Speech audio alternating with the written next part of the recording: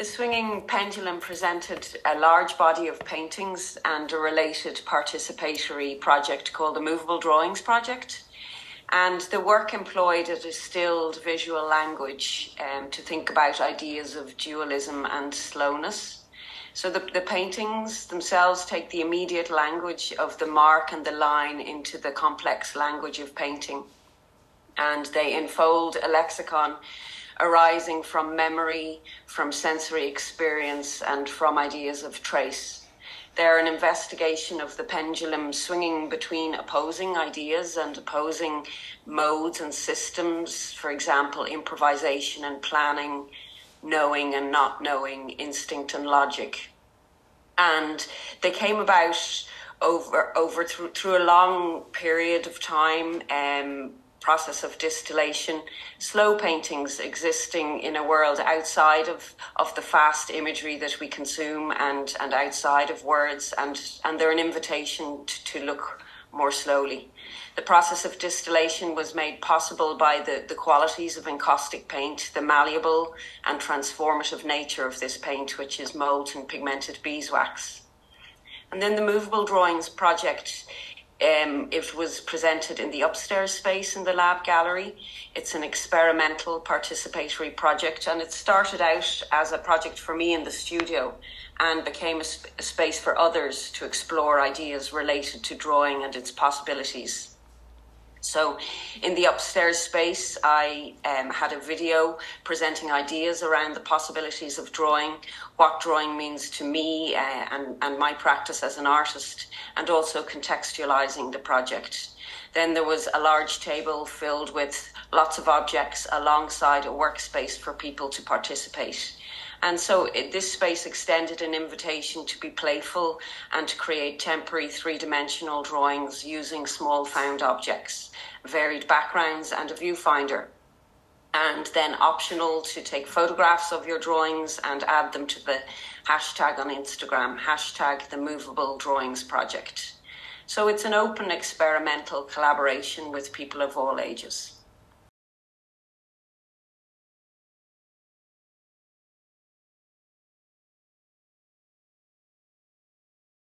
I began making three-dimensional work about 12 years ago. Up until then, I'd worked only two-dimensionally.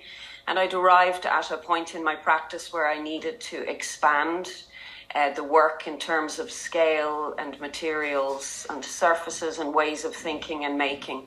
And I became fascinated by the possibilities of drawing, its boundaries with painting, with installation, movement and performance. I was looking at the evolution of drawing in the 20th century, and the comprehensive book from the MoMA exhibition online, Drawing Through the 20th Century, was my main reference at that time. So through research and experimenting, I began to make work which explored the boundary of drawing with installation, extending the mark and the line into real space. And since then, my work has explored this and drawing's boundary with painting and with movement. So in the workshop we did during the lab, which was called The Possibilities of Drawing, we looked at Caroline Denervaux and Bruce Naumann's movement works as examples of work related to drawing and the body. In terms of my inspirations of artists working with expanded drawing practices, I look at a variety of artists from the past century as well as some contemporaries in terms of their use of drawing conceptually and materially. A couple of artists whose work I'd return to look at again and again include Gago, Gertrude Goldschmidt, her dedication to line as object, and I enjoy her 2- and 3-dimensional work, her drawings without paper and her immersive architectural linear installations which really inhabit a space. And I like the strong sense of geometry and organic qualities of her work. I've admired Anna Heckler's work for a long time. It's very cohesive and diverse at the same time, and she moves between working 2- and 3-dimensionally with many different materials, clay, wire, fabric, inflated plastic forms. And I enjoy the way she engages with materials. It's playful and intuitive. It's a physical way of thinking, she says, of her practice. Her work is an open, poetic exploration of form through the language of drawing. I would look at Richard Tuttle's work, find his conceptual works with wire and thread interesting. 10 Kinds of Memory and Memory Itself, that piece of work where he laid lengths of string in arrangements on the gallery floor, different variations each time he showed this piece of work. His exploration of 3D line is often in a distilled language, and I enjoy his playful use of everyday materials, and there's a sense of freshness and newness in his whole oeuvre of work, which I gravitate towards. I would have looked at Karel Maleč's linear kinetic sculptures years back during my research into spatial drawing works. I really enjoyed his deep sense of scientific and poetic qualities at the same time. Richard Long's outdoor works, his walking, his practice of walking and his conceptual ideas of line. I admire Katie Holton's practice, her use of drawing conceptually and materially, her use of diagrams, her alphabet works, and also works more spatially, her drawing, earlier crochet drawing works.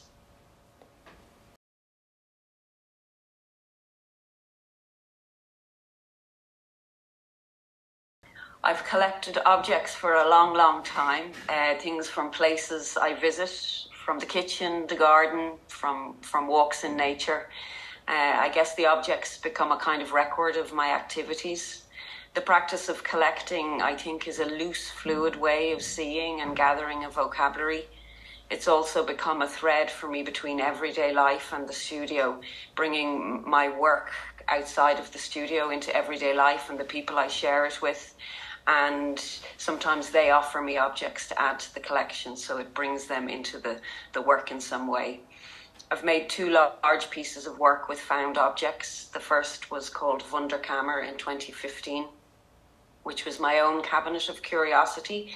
It was an 8-foot by 4-foot booth, and it was dimly lit. I wanted to create an immersive, intimate space for looking. And it housed an assemblage of found and collected objects, images, art-making remnants, drawings, texts and thoughts, giving the discarded, residual and process a place to exist as an artwork. And it was, as a piece of work, it was a very natural progression for that whole body of work I was making, to physically bring together the numerous and varied objects which had informed the thinking behind the work, and then to present them alongside the drawings and the paintings, allowing threads of connection to be made for the viewer and for myself, a little bit like an extended visual notebook. The second piece of work that I've made with found objects is the Movable Drawings project that was part of the show in the lab that we touched on earlier.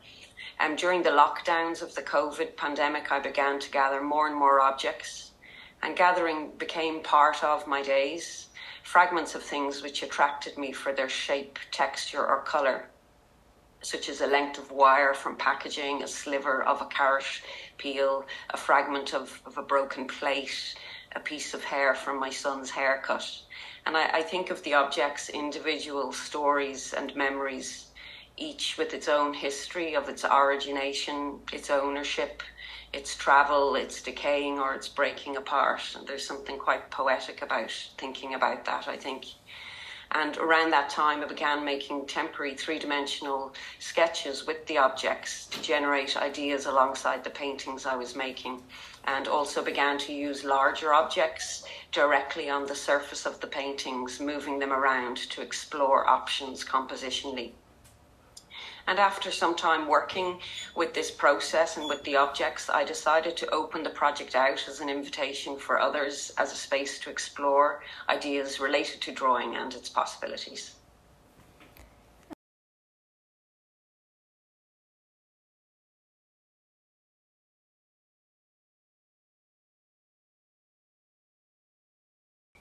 Yes, yeah, I like to reuse things and repurpose them in life and in the studio where relevant. I'm conscious of my consumption of materials in studio and in life, and I really do hate waste. A number of my installation works are composed of reused materials.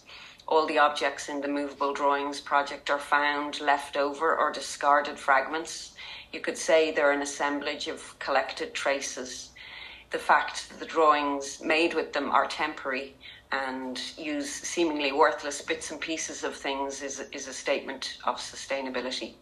With other works also, I've reused materials. I've made 3 large installation works with felt, using felt offcuts and remnants from previous projects, and reusing old wool jumpers in part as well within those works.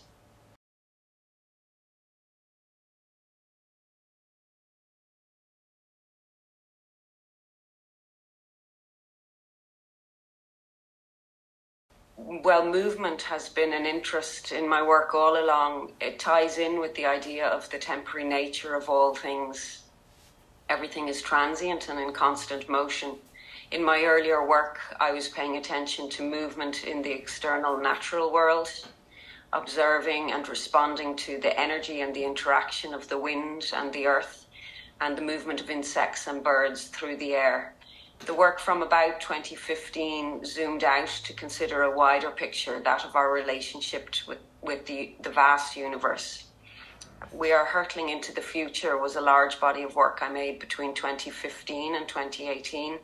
It was a series of paintings, a monumental installation, and a collaborative video work with dance artist Leithen Harriott. And this work was a reflection on time, repetition, and motion. So I was thinking about the constant motion in life itself and the Earth's motion. And when I began to read about it, the facts blew my mind. The Earth rotates on its axis at 1,600 kilometers per hour and revolves around the Sun at a speed of about 30 kilometers per second. And all this time, our atoms are vibrating, our blood is flowing, and there is growth and change and transience. Yet when we're sitting here still, we don't feel any of that motion.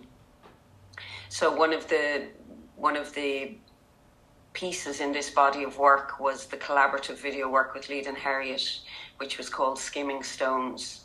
And this came about through thinking about body movement as marks, traces, and drawings in space, and also my love of contemporary dance. So our project investigated the relationship between drawing and body movement, how marks, lines, shapes might literally move off the 2-dimensional surface into space and into the realm of 3-dimensional form, the body in motion. So this working with Leithen immersed me into the fascinating area of the body as a medium, and also cemented my flirtations with visualizing body movement as drawing.